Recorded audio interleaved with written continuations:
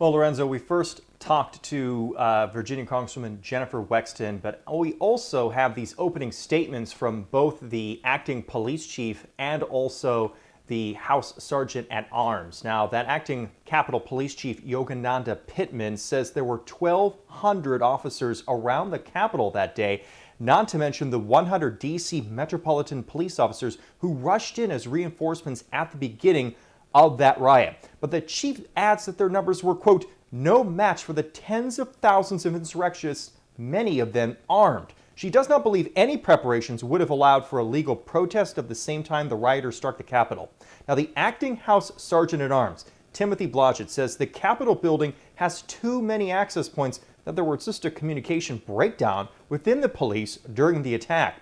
Congresswoman Jennifer Wexton of Virginia heard both of those and talked to both of those police leaders at the Capitol closed-door hearing today.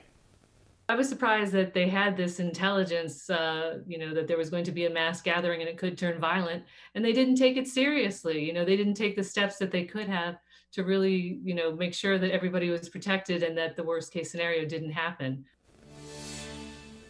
Now, despite the deaths of two of their own, both during and after the Capitol attack, the Capitol Police really views the defense of the Capitol as somewhat of a success story because none of the members of Congress that they were trying to protect were physically harmed. Now, these hearings are going to be continuing on through the coming weeks, and this will be a developing story that we'll be continuing to cover. Reporting live, Nathan Baca, WUSA 9. Yeah, still